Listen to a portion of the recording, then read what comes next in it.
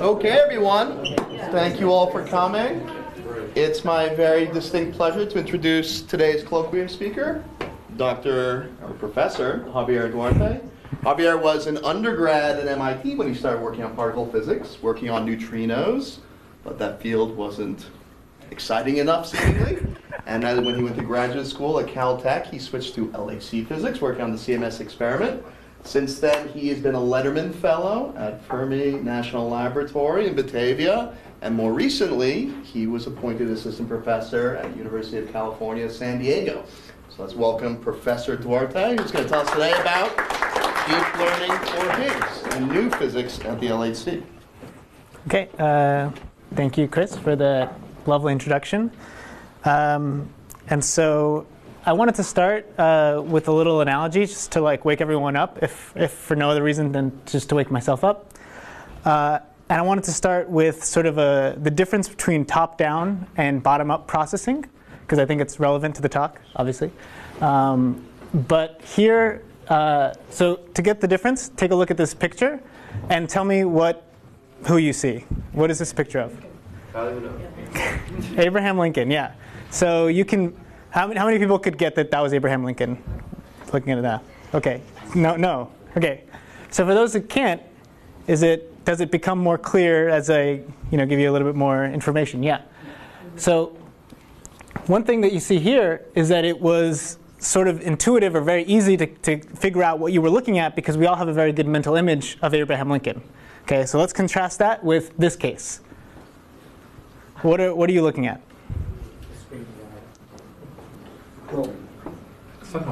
The CMS experiment. The CMS experiment, okay, that's a good guess. A root ball with a black color mark. That's another good guess, okay. I'll give you, okay, so let's go to another level of detail. It's Maggie Todd. Okay, one more. Anybody? So somebody's starting to think they know what it is. Okay, how about now? I actually heard the right answer already. Dali, yeah, okay, starting to hear a little bit more of the right answer, and yes. So this is a famous painting by Salvador Dali called The Disintegration of the Persistence of Memory. So you can see we all recognize it once, or recognize something like it once you see it in full resolution. It looked better when it was fuzzed out. Yeah, but okay, so you can tell that these two were very different sort of cognitive processes that were going on. On the left, you had this. We all had this very good mental model of Abraham Lincoln, so we were very able to, pick out what we were seeing based on very little data, based on very little detail of the photograph. On the right, on the other hand, we actually needed a lot more data to be able to tell what we were looking at, basically. So this is very similar to the situation we find ourselves in now with LHC data taking.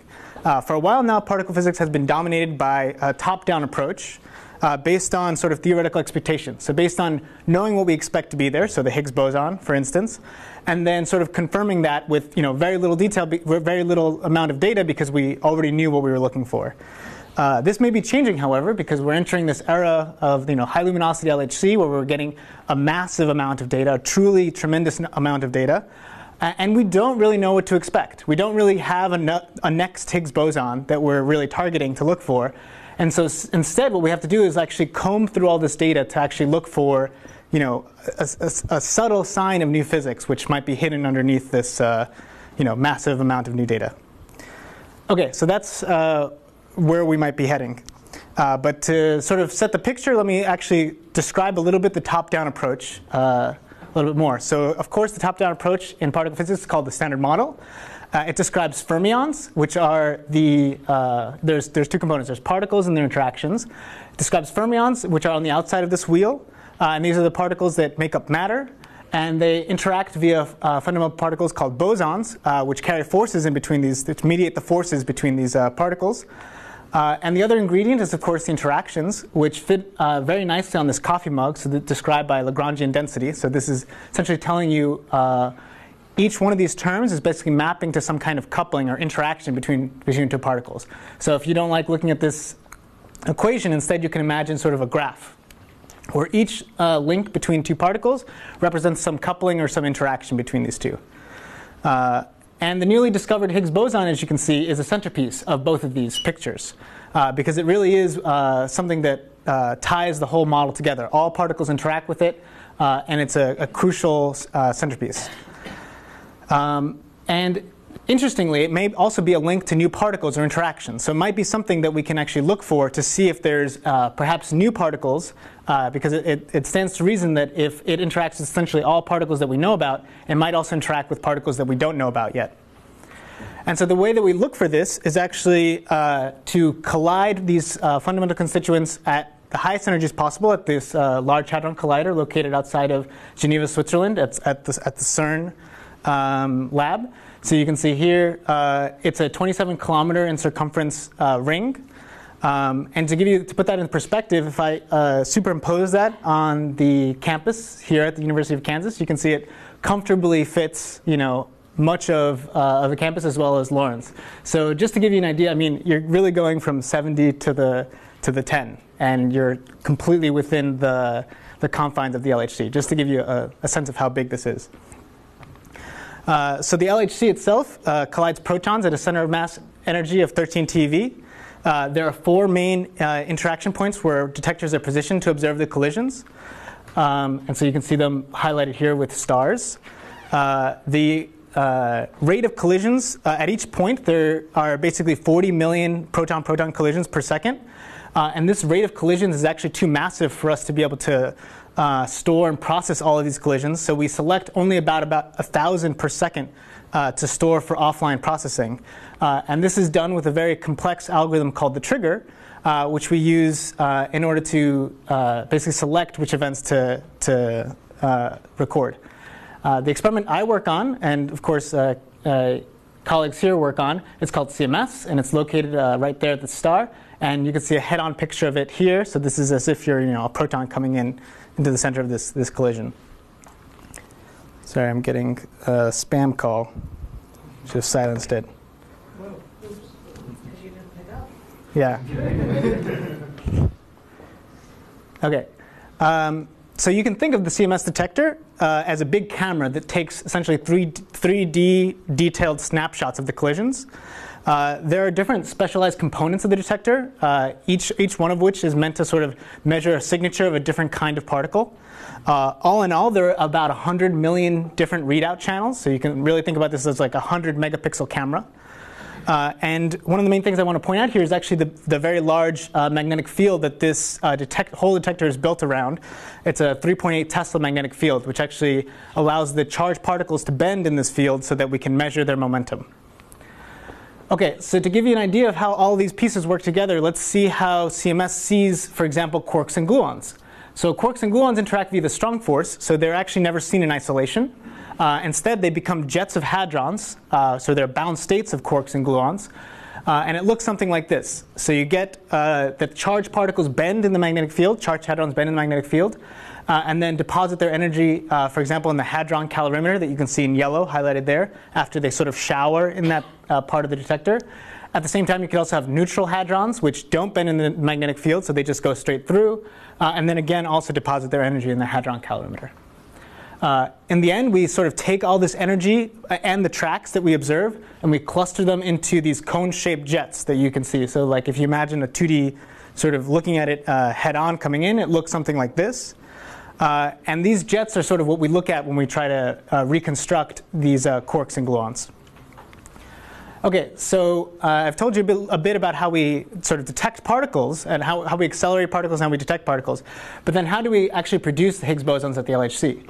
So LHC is a proton collider, but that actually means it's mostly a gluon collider because of at the high energies, these. Let me put this over here for now. At these high energies, protons are mostly made out of the gluon density is the highest. And so since this LHC makes mostly gluons, you could ask, okay, how do we go directly from the gluon initial state to the Higgs boson? From this simple picture, it doesn't look like they directly interact. But these interactions can be sort of generated through a virtual interaction where you have a top quark essentially running around in this loop, and they connect the initial state of the gluons to this Higgs boson. And the natural question could be that, are there even heavier particles that can sort of play the same role? So are there heavier particles that can also run around in this loop and give you the same sort of Higgs boson going from a gluon initial state? And so what we can do is we can look directly for this kind of interaction.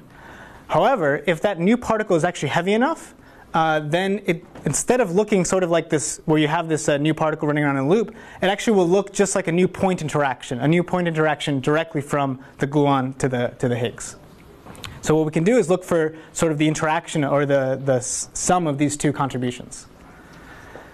Okay, so then how do we detect these Higgs bosons? So once they're produced through, for example, gluon fusion, which turns out to be the dominant production mode of 87%, there's a whole range of decay modes that the Higgs boson can take on. But the most, technical difficulties. But the most prevalent of these is actually the BB bar decay mode. So this is where it decays to a bottom quark and an anti-bottom quark. And even though this process is the most common in production decay mode, this particular process has never been observed. Okay, so why is that? The problem is, of course, that there's many other ways to create a pair of bottom quarks. And in fact, just the collision of two quarks and gluons can give you a pair of bottom quarks very, very easily in the LHC. And so since it's one of the most common things to make, it's actually very difficult to disentangle this special signal, where the Higgs decaying to BB bar, from just the regular QCD or gluon-initiated or quark-initiated production of BB bar. And since we can only see the end decay products, we need clever ways to disentangle these two. Okay, just to drive home the point a little bit more, this little pamphlet you see here, the Higgs Hunter's Guide, was sort of a Bible of how to do analysis pre-LHC. You could see it on sort of everybody's bookshelf before the LHC turned on. And you can read just right there, direct observation of an inclusively produced Higgs decaying to BB bar at a hadron collider is impossible due to the large QCD backgrounds in combination with the inability to achieve extremely fine mass resolution in such channels. And just to point out that this wasn't just something that was true in 1990 and is like, okay, everyone realized right after that it wasn't true anymore. Even going to the discovery paper from 2012, it said there the decay Higgs to BB bar has the largest branching ratio of the 5 search modes, but the inclusive signal is overwhelmed by QCD production of bottom quarks. So even then, it was still seen as this impossible thing to look for, where you just have the production of Higgs through gluon fusion decaying to BB bar.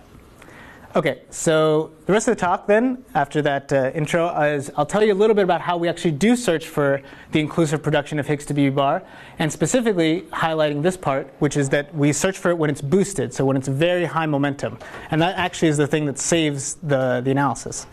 Then I'll tell you about how we're upgrading the search currently using deep learning techniques and what the status is with that. And finally, I'll tell you about how we're using deep learning in various ways throughout the CMS experiment, including in hardware, so for applications in the trigger. Okay, so first thing, searches for boosted Higgs to BB bar. But before I go there, does anyone have any questions? No? Everything's super clear. Okay, great. Okay, so this statement about the Higgs being very hard inclusive Higgs to BB bar being very hard to search for, turns out it's actually true at low momentum. Because at low momentum, the bottom quarks get resolved into separate jets. So you see them in sort of separate parts of the detector. They're sort of produced back to back. And this is very hard to tell apart from the background, which is just when it's initiated from a single gluon. And so these two are essentially, this process is overwhelmed by QCD background. On the other hand, at high momentum, something interesting happens, which is that the bottom quarks get boosted and merge into a single large radius jet, like you see here. So the angular opening between the jets basically scales as the mass of the resonance divided by the PT of the resonance. And so at very high PT, you can basically get that these two get closer and closer together, and eventually you get them merge in a single jet.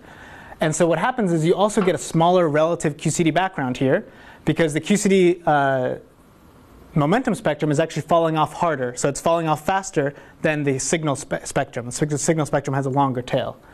Moreover, these large radius jets have many interesting properties which you can exploit.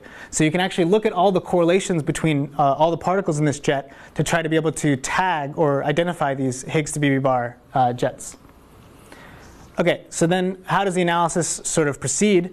At a very high level, we try to identify or tag these high PT Higgs candidate jets using a combination of jet substructure, which is essentially how the energy flow of the jet, basically the direction of the energy flow of the jet, as well as a custom algorithm which we use to double B tag the jet, which means we're looking for the presence of two B hadrons inside of the cone of the jet.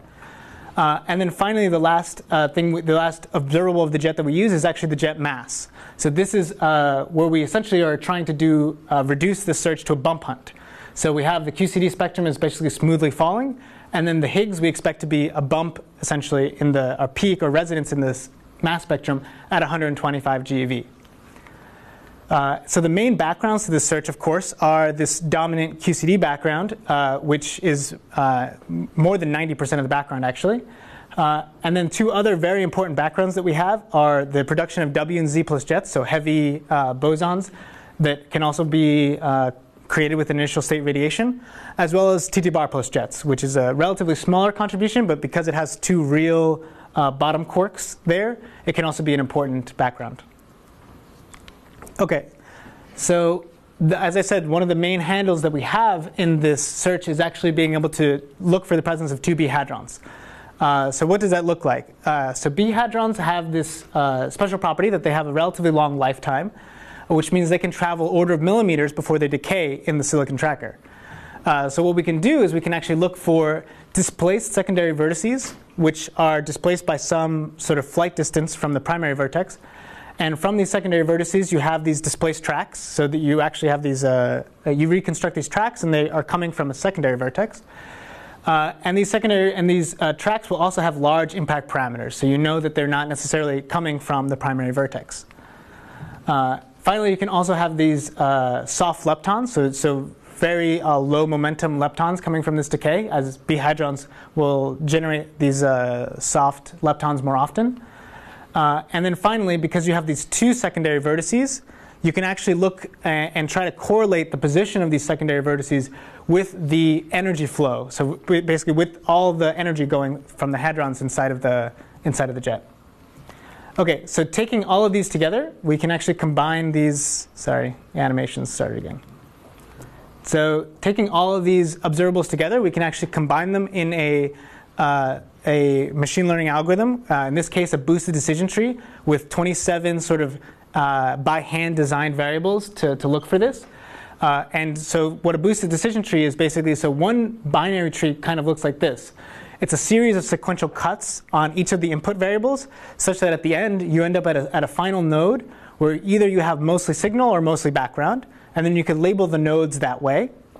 And after this, you can do this many times. You can iterate this where you have many different trees, and then you essentially combine all these weak classifiers into an ensemble such that you have one strong classifier at the end. So you use many different weak trees, like weak classifiers like this, to combine it into one strong classifier. And in the end, what you get is basically an observable that looks like this. So here you have the signal in orange, and you can see it's very well separated from the background QCD production of jets, which is shown in blue. So you can see you have this very nice peaking structure. And the other thing is that we usually quantify this kind of performance using a so-called ROC curve, receiver operating characteristic curve. And so what this means is on the y-axis we have essentially the mistagging rate or the false positive rate. So what this is it's the number of, or the fraction of fake events or background events that we accidentally accept or identify as signal. And on the x-axis, it's the fraction of real signal events that we correctly identify as signal. So those are the two axes. And so in general, any single algorithm will give you some curve, some curve on this plane. And the better the algorithm is, the lower to the bottom right on this plot you'll be. And a classic sort of number that we quote for this curve is actually we look at what is the efficiency or what is the signal acceptance at a 1% misidentification rate, at a 1% QCD mistag rate. So here you can see from this curve, you basically get about 30% Higgs to BB efficiency. So just to give you an idea, this is actually, a couple years ago when we did this, this was seen as like a very good state-of-the-art tagger for this kind of jet. So 30% signal efficiency. Okay, so in order to validate this tagger, because I've just essentially shown you the performance on simulation, so in order to tell how good this tagger is working in data, we actually want to be able to validate it with a control region or something we know exists in data. Luckily, the standard model actually gives us a perfect sort of stand-in for the Higgs, which is the Z boson. So we use it as sort of a standard candle in order to calibrate this tagger. So there's a couple differences between the Z boson and the Higgs boson, obviously. One is that the Z boson actually has a slightly different mass. So it's 90 GeV instead of 125 GeV. The other thing is that the production rate of Z to BB bar in this kind of production mode is actually 30 times higher than the production of Higgs to BB bar in the standard model using gluon fusion initial state. So this means that we actually have this very nice situation where what we can do is actually first perform the search, essentially, or validation for the Z to BB. So we actually do the fit, we actually do our estimation and everything for the Z. We check how much our prediction lines up with the actual data, and then we can use that to essentially calibrate in situ the performance of this tagger before we then proceed to look for the much smaller signal of the Higgs to BB bar. Okay, everyone got that? Okay. So how do we then perform the background estimate, or how do we predict the QCD background? Well, the way that we do this is we actually use the events that fail this tagger. So the events that pass the tagger basically, select, a bigger proportion of jets containing real B hadrons, or 2B hadrons. On the other hand, jets that fail this tagger will, predominantly not contain 2B hadrons. And instead what we'll see is like maybe some background of a W boson decaying to QQ, which is at a slightly different mass. But if we take that into account, what we can do is take the rest of the data, which will be this smoothly falling QCD background, and actually use that to fit the shape of the QCD in this region that passes the tagger. And the only way this works is if basically if this tagger is completely decorrelated from the mass. So this is an important thing to actually keep in mind, is we want to make sure that the whatever information we put into the tagger doesn't contain a lot of kinematic information about the mass of the jet. Okay, so what does this actually look like in data? This is from the 2016 analysis where we had 35.9 inverse femtobarn of data. So you can see on the left here is so the data points are in the black. The background prediction is shown in the blue. The W boson, which is the main background, or the main resonant background in the control region, is shown there in green. And in general, after we subtract that, we basically are getting our QCD prediction. One thing to note is that there's these steps in the step function in the prediction, but that's just because we're actually doing this in bins of the transverse momentum of the jet, and each one of those bins has a different mass mass cut. So that's let's say artificial, just of the analysis.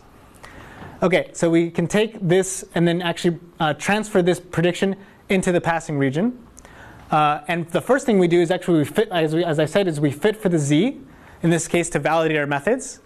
And what we find is actually this very nice agreement between the data and the Z, the prediction for the Z to BB.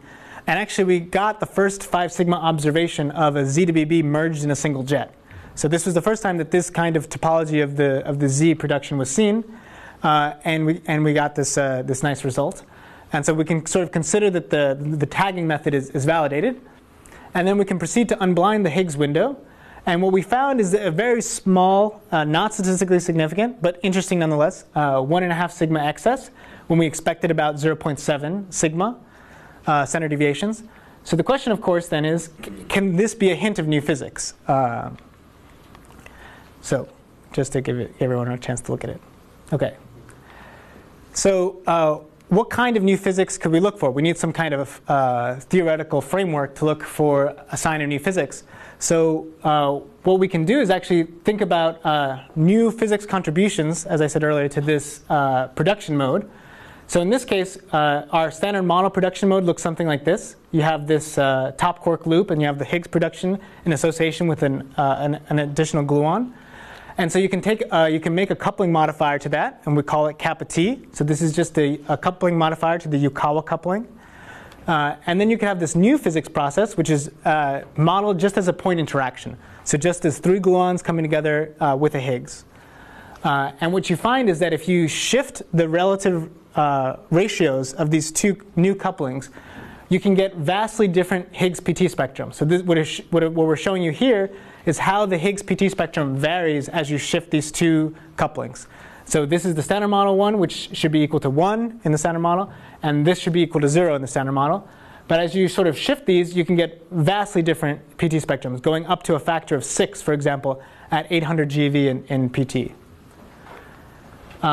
And so what we then do is basically try to actually fit for this, this difference by combining all the different channels. So in this case, we have the Higgs to BB channel shown here in green.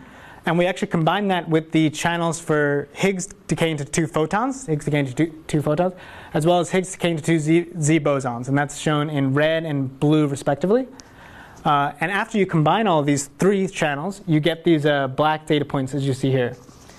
And then you can essentially fit this spectrum that we measure using a parameterization based on these 2 new parameters, this kappa T and this CG parameter. And so what you get is what you see here. So on the y-axis, this is the new physics coupling. So this should be 0 in the standard model. That's what this star signifies here. Whereas on the x-axis, this is the coupling modifier to the standard model. So again, this should be 1 in the standard model. And as you can see, we sort of observe a slight deviation, but not significant. It's basically consistent with the standard model at 1 sigma, although it's slightly higher. And so this is in any case, this can tell us that this is not necessarily a sign of new physics yet, but could become interesting as we collect more data. And to give you an idea of what that would look like, if we actually extrapolate forward the existing methods to the high luminosity LHC, so we go to 3000 inverse femtobarn, you can see how far we would be. So the current best fit lives right here, and the standard model expectation is right here. So you can see that as we collect more data, we should be able to get a much more precise statement on this Higgs PT spectrum. And in fact, the current method would require about 25 times more data in order to get to like a 5 sigma discovery if we believe the current best fit was like a real effect, for instance, just to give you an idea. Okay, so 25 times more data is actually a long time to wait, since we've already collected a lot of data. So the question is, can we do it sooner? And question. You put in this new Higgs gluon coupling. I guess it's C sub G, which would change a lot of rates. And we have a lot of information on what the Higgs goes to Higgs scales like mass. Every place you look, besides just the information you've used here.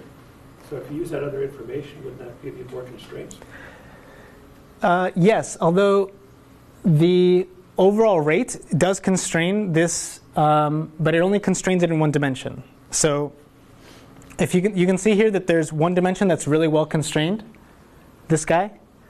This is coming from the overall rate, essentially. So the overall rate of gluon fusion production of going to Higgs is constrained really well. It basically goes as this like linear combination of CG and kappa T. But the shape actually is the thing that's not well constrained right now. And we need more data to constrain that. And that's this dimension that basically did the opposite linear combination. Yeah. But yeah, this is a good question. So the idea here is that we want to try to actually use deep learning to improve our background rejection methods in order to get to a discovery level significance sooner.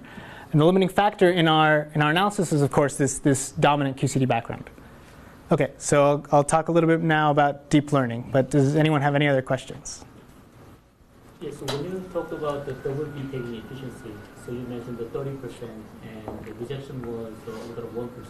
Yes. So if I do, and as a theorist, if I do the beating naively, we just multiply 70% times 70%, so 50%. But the reason why they say 30% is because the Higgs is boosted in one direction, or? That's right. Yeah. So if you just take, so it doesn't. It exactly. It does. You can't just combine single B tagging because it's actually the two jets merge. Okay. So you. Because these guys going in the same direction. That's Yes. why the efficiency actually drops. Yes. Then when you do the validation with the Z to dB bar data, do you also get roughly 30% or? Yes, exactly. So we measure a data to simulation scale factor, and it comes out to I think 0.91, so 90%. I see. So yeah, it's a little bit lower than 30%, but it's close enough. it's within the uncertainty. Yeah. I come back to John's question. Surely there's also constraints from the tau and WW channel? Yes. So Higgs to tau. Yeah, at high momentum, you mean?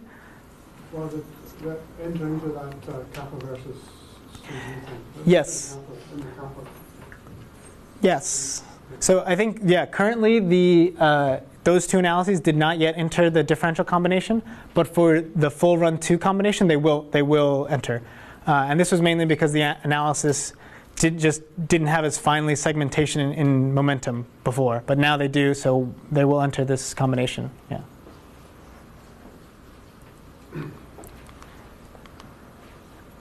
Okay. Okay, so as a quick intro, so why choose to use deep machine learning at all? And so, well, deep machine learning basically is this the use of structured neural networks with many hidden layers as generic function approximators to try to basically approximate the optimal solution for any given task. So why do we want to use these in particle physics? Well, the short answer is that they seem to work. We also have lots of data and simulation to train them, simulation that we trust, unlike in many other fields. We also have fast ways to actually train them and run them with a lot of new sort of software frameworks. And finally, and this is probably the more controversial thing, is that we can possibly use these to gain new insights or think about things in a slightly different way than we have up till now. Okay, so you guys have probably all seen this slide before, but I'll go through it again anyway. So this is the classic fully connected neural network architecture. The inputs are nodes that come in from the left, and the outputs are nodes that go out to the right. So you start with these inputs from the left. They're labeled in this Li green here. So each input is then multiplied by a weight, and so the parameters of the network are highlighted in blue here. The weighted values are then summed, and then a bias term is added, so that's an additional parameter of the network. Some nonlinear activation function is applied, and this is actually what allows the network to learn a nonlinear function of the inputs. So if you didn't have these nonlinear functions, of course you would just have a composition of linear functions, and that would always be a linear function. So you need some nonlinearity in this case. And then finally, you can essentially repeat that for each of these nodes. And so what you get is this equation that you see here. So any one of these nodes, for example this guy, will be the sum of the weighted inputs plus some bias term with some nonlinear activation function applied to it, some point nonlinear activation function. Okay, then we have this function, and it's really just a smooth function of the inputs. That's all it is. So how do we get something useful out of this and not just random garbage? We have to train the algorithm. So the algorithm is trained by varying the parameters in order to minimize some loss function or cost function, which actually all it does is it quantifies how many mistakes the neural network is making on the training data set. So what you're doing is you're trying to minimize how many mistakes the network is making on the training data set. And after you've done that, you basically have a trained neural network that accomplishes some task. What's the training? Yeah, how do you define what you're looking for? You use theoretical expectations for the various channels? Yes, often we use simulation. So essentially what you said, theoretical expectation in order to train these algorithms. Yeah. So if we're trying to sort of differentiate signal from background, we generate a bunch of signal, we generate a bunch of background, and then we train it on this simulated sample of signal and background. Yes. So you're saying it is dependent on the simulation we use. Yeah. Yes. If you didn't have any theory at all, where would you be? If we didn't have theory at all, there are unsupervised algorithms that you can use, which, yes, exactly. You Which retire all the theories. you retire the theories, yeah. You're free and unsupervised. Yeah. There, the target is different though. So in this case, the target would be a 1 or 0 signal or background, let's say. So there's a truth, this is the supervision. There's a truth label assigned to each simulation sample. For unsupervised learning, actually, usually the target is actually the input itself. So usually you think of things like trying to learn some smaller representation, from which you can then extrapolate to get the full input back. So another way to say this is that unsupervised learning is kind of like clustering. You're kind of looking for groups in your data set that can be grouped together and that are distinct from one another. And then after you have all these different groups, you might then want to say, okay, how can I interpret what these different groups are? Maybe one is very cleanly signal and one is very cleanly background. In general, this will be much harder to do. So unsupervised learning is much harder. But you can still do it. There's still ways to do it. Okay. But to give you a very extreme example of repurposing a deep neural network for particle physics, I wanted to talk about ResNet 50. So ResNet 50 is a deep convolutional neural network. It uses, the inputs are pixels of an image. And you can think of it, it's very similar to the neural network I just showed you. The main difference is that the inputs are locally grouped together and the same set of weights is applied to each patch. So in this sense, you're actually using the same neural network on different patches of the image. For ResNet 50 specifically, it has 50 hidden layers. And the number of operations is actually 8 billion operations, so in terms of like individual multiplications. And to do an inference on like a regular CPU on like your laptop, it takes about 2 seconds, which is a relatively long time in terms of CPU time. It also achieves state-of-the-art performance for natural images.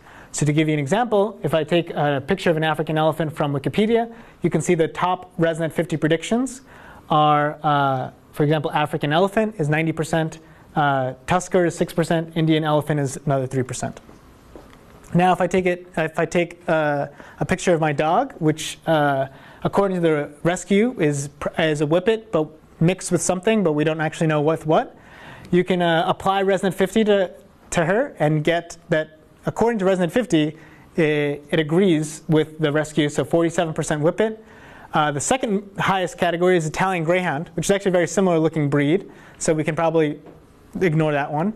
And after that, you get the third highest category is Rhodesian Ridgeback, so which is actually what I think it is. I think she's probably whippet mixed with Rhodesian Ridgeback. So just to give you an idea of how eerily accurate this network can be. Okay, so can we apply ResNet 50 to a particle physics task? In this case, what we want to do is actually distinguish between two different kinds of jets, particle jets. On the left, we have a top quark initiated jet, which has basically these 3 prongs of energy, so these 3 different quarks which decay from it and give you this very distinct radiation pattern. And on the right, we have sort of regular light flavor QCD jets, which give you this very distinct radiation pattern. So jet images are a way of looking at these jets where you basically take pixelated versions of these calorimeter hits in 2D, so in this eta and phi plane. And so what this looks like is a top jet on average. So if I take many, many top jets and I average over many thousands of them, I get an image that looks like this. So in general, it's black and white. So black means there's actually a higher energy content in that individual cell. White means there's less energy content in that cell. And then on the right, you can see QCD jets, which have a much more localized energy deposit in the center of the jet. This is after centering the jet in some way. Okay, so on average, you can see it looks pretty distinct. But now if I take any one individual example of a top jet or a QCD jet, you can see that the task of identifying which is which is a little bit harder. So on the left, again, this is just a single top jet example. On the right, it's a QCD jet example. So just to give you an idea, the task that the neural network has to do is actually a little bit, is not so trivial. So what I'll do is I'll show you sort of what ResNet 50 thinks, or how resonant 50 essentially looks at these two jets. And in order to do that, I'm going to color the top jets in blue. It's a little bit hard to see on this projector, but there's a slight blue shading here. And then the QCD jets in orange. So there's going to be blue versus orange is going to be signal versus background. OK, so in order to show you, essentially, rather than just show you the ROC curve of the performance of resonant 50 as a top quark jet tagger, I'll show you essentially how it kind of comes to its conclusion, how it's clustered, essentially, how it's clustering these two different groups. In order to do that, first I have to explain that. So each hidden layer of a neural network essentially computes a hidden representation. So you can think of it as like it's remixing the inputs into some new representation. Sometimes it's called a latent representation, the hidden representation, same thing. And so the question is, we can ask is, what is the separation between the two groups, the top jets and the QCD jets, in this latent space? OK, so we can start this video, I think. Yeah, OK, great. So you can see that overall, globally, it's really good separation between the two groups. So again, QCD jets are in orange, top jets are in blue. And if we then play so that you can actually see a little bit closer what's going on, you can see that even though globally it has very good separation between the two groups, there are a couple examples where it's definitely misidentifying one as one or the other. So we can actually zoom in to try to understand a little bit better how it's different. So for instance, for this one top jet, you can see all of its nearest neighbors are QCD jets. So this is just happens to be a very QCD-like top jet. But you can see it probably isn't that QCD-like. You could see there is this like spray of some energy and stuff. So it does look somewhat different. But in this representation as an image, resonant 50 it has trouble telling these two apart. So this is sort of giving you an idea of what are the limitations, as well as what are the strengths of this kind of algorithm on this particular problem. Yeah, so this is just a final zoom in. And again, yeah, so you can see the top jet image looks pretty similar to the ones near it. And so it's a little bit difficult to tell from this representation of the data. OK, so that was just like an interlude just to give you an idea of how we're applying deep learning. In practice, we don't actually just take neural networks from industry whole cloth and apply them in particle physics. We typically design our own because in general, we can be a lot more computationally efficient because we don't need these huge neural networks to do the tasks that we need to do. So for instance, one neural network that we design is called the Deep Double B Tagger. So this is essentially like an upgraded version of the tagger I showed you before to identify Higgs jets from QCD jets. And so what we do here is we actually process low-level track and secondary vertex inputs as ordered lists. And we first feed it into this convolutional neural network layer. These are similar to the ones that are used in image recognition. After that, we also use these recurrent neural network layers, which are typically used in language translation. But in this case, they're actually more of just like a dimensional reduction, so trying to reduce the information down to a smaller number of outputs. And then finally, we also use the expert inputs that we used in the original tagger, so this like sort of hand-selected expert inputs. And we all combine those all into some fully connected layer. So this is this sort of standard vanilla neural network. And then finally, we try to get the decision whether it's a Higgs jet or a background QCD jet. OK, so what does the performance of this slightly deeper, slightly more sophisticated neural network look like? This is actually just a reminder of the performance of the original tagger that we had from a few years ago. And now you can see what the changes from going from the previous one to the deep neural network. So you can see visually it's a very large change. Like the two background signal got much better separated. But we can also quantify this more rigorously by actually looking at the ROC curve. And so here you can see that our original tagger, which got this 30% signal efficiency for a 1% mistag rate, now we are able to get up to around 55% efficiency. So basically a factor of 2 better signal efficiency for the same background rejection power. Or conversely, if you were really interested in the background if you were interested in just improving the background rejection and you were OK with 30% signal, then you can get a factor of 10 more background rejection. So instead of accepting 1% of the background, you actually only need to accept 0.1% of the background. So it really is a big gain over the previous algorithm. Okay, so the full run 2 results are coming soon. We're actually just we're just getting ready to go for approval soon. So unfortunately, I can't show you the real data results for full run 2. But since you guys are so nice, I'll show you a little preview, which is just what the simulation shows us we should expect for this sort of sensitivity. So on the left, this is what the actual 2016 data looked like. So you can see the Z boson peak, which was this 5 sigma peak with the 2016 data. If we then apply this new tagger in the 2017 simulation, so this is just background only, so no Higgs signal here, but the performance is the same. Basically, the Higgs and Z performance are the same. You can see how much more prominent the Z peak is over the background. And in fact, with essentially the same size data set, so 36 to 41, okay, it's a very similar size data set, we now get around 8 sigma significance for the Z. So in terms of improving the significance, we get a very huge, very large gain, 50% gain in significance from this. Okay, so I'm not going to talk about this, but I was going to maybe advertise for the machine learning seminar tomorrow. So I talked about how we went from one algorithm to a deeper algorithm with considering these particles as ordered lists. However, ordered lists are not necessarily the most natural representation of a jet. So one thing we can do is we can consider these jets as sort of graphs of particles, of interconnected particles. And this actually goes under a whole sort of subfield called geometric deep learning, also known as sort of graph neural networks, interaction networks, or message passing neural networks. And this is sort of the extension of deep learning to deal with data structured as a graph or a manifold. And there's many applications, and in particle physics, it's actually an ideal testing ground for this because we have this irregular geometry for the detector. So you can imagine, for tracking, for clustering, for reconstruction, there's many applications we can kind of fit this mold. And so it's an exciting sort of development to try to explore in the CMS data.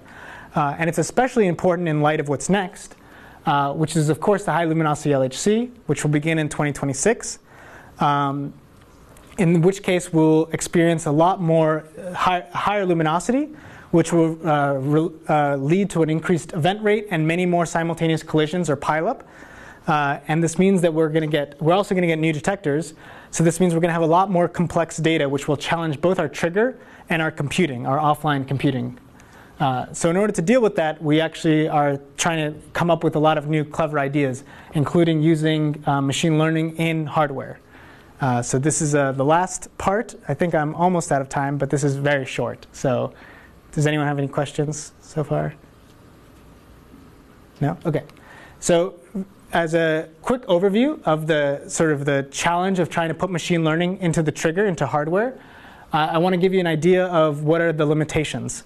So as I said earlier, the level 1 trigger basically takes the 40 megahertz collision rate and has to reduce it. So after the upgrade, it'll reduce it down to a rate of 750 kilohertz, which means that we're reducing it down to about 2% of the events. So it has to reconstruct all the events and then filter down to just 2% in 12 microseconds. This latency requires an all FPGA design. There's not enough time, for example, to get the data into a CPU and get it back out. We actually take all the data into these optical transceivers and feed it into an FPGA where the computation happens all in parallel, and then we get the data out. So the pros of FPGAs are that they're very high throughput, so you can get a lot of data in and a lot of data out. They're massively parallel, and they're relatively low power. One of the big cons, of course, is that it requires a lot of domain knowledge to program it. So usually requires programming in VHDL or Verilog, and a lot of electrical engineering help or support. So what we did is actually designed a tool which we call HLS4ML in order to convert machine learning models into FPGA firmware using this framework called high-level synthesis, which means we don't go directly to the VHDL or Verilog. We instead write sort of C++-like code, which then gets converted into VHDL or Verilog. So the idea here is that you can train a neural network for jet tagging or anomaly detection or any other purpose that you want, and then convert it to firmware using this tool. So you can take a neural network that looks something like this and directly get the FPGA implementation out. And for this particular neural network, which was we used as a case study for jet tagging, you can do it in 75 nanoseconds, which is very much within the time constraints of the level 1 trigger. But actually, FPGAs might be useful for more than just the trigger. So if you imagine sort of the different types of hardware alternatives as a spectrum, going from, on the left, the flexibility, so the highest flexibility or easiest to program, and on the right, sort of efficiency, so the most computation per unit power. On the left, you have CPUs, which of course everyone knows how to program CPUs, but they're relatively you can't get as an efficient computation out of them. Then there's GPUs, which are getting easier to program now, and they're becoming more common. After that, you can have basically FPGAs. So these are sort of can be more efficient than GPUs, but they're of course a little bit less flexible, a little bit harder to program. And then finally, on the right side of the spectrum, you would have ASICs, so custom electronics made for a specific purpose. And actually, it turns out that industry is focusing on sort of these two ends of the spectrum, mainly for the increased efficiency and because they have a lot of engineering, person power. So to give you an idea of what this looks like, so Apple has their A13 sort of neural ASIC. AWS has their FPGA system, which they're developing with Xilinx. Xilinx also has a lot of interesting FPGA coprocessors, which they're releasing. Google has an ASIC that's a TPU or tensor processing unit. And Intel, of course, bought Altera, so they also bought an FPGA manufacturer. So all these companies are investing in this FPGA. So one that I wanted to talk about is this Microsoft brainwave system. So, but yeah, okay, actually I should say, so for actually dealing with this computing, this problem that we have for the high luminosity LHC, where we have to do a lot more data processing, we have a couple options to deal with this problem. One is where we can try to rewrite all of our algorithms to take advantage of all these different kinds of accelerators, which would mean that we have to sort of, basically write a different version of our algorithm for each one of these accelerators, which would actually be very difficult in terms of person power. Or the other we can try to do is recast our physics problem as a machine learning problem, and then sort of use the industry-developed tools which allow us to translate machine learning, inference on and then accelerate them on all the different platforms. So the pro here is that industry will do a lot of the heavy lifting for us if we can sort of do our physics problems as machine learning problems. And so the one that we tested here was this Microsoft brainwave system. And so this is a hybrid FPGA CPU coprocessor, which can actually speed up different kinds of algorithms. So the one that we tested was Resonant 50, since this one was sort of already optimized for inference. And so we tested basically this jet tagger that I showed you earlier based on Resonant 50. And what we found is that it can process Resonant 50 in about 10 milliseconds. So showing basically a 200 times speed up over just doing it on a CPU. And so we can even do this through the cloud. So if you have it at a remote data, so if you have one FPGA at a remote data center, and you have your LHC experimental data processing unit somewhere else, you can actually send the data through the cloud to the remote FPGA, have it process the data, and bring it back actually faster than you can do it if you were using a CPU locally. And it's even competitive with a GPU, even through this cloud-based mode. OK, so to wrap up, at the HLLHC, a new trigger system and new reconstruction algorithms are needed. Exploiting deep learning for both of these, I think, will be key to the success of the HLLHC. FPGAs and coprocessors generally make deep learning algorithms fast and efficient. And so combining all these things, so high luminosity LHC, deep learning, and specialized hardware, may actually enable us to do precision measurements of Higgs couplings, searches for new heavy particles and new interactions, and ultimately, hopefully, new discoveries at the energy frontier. So, thank you.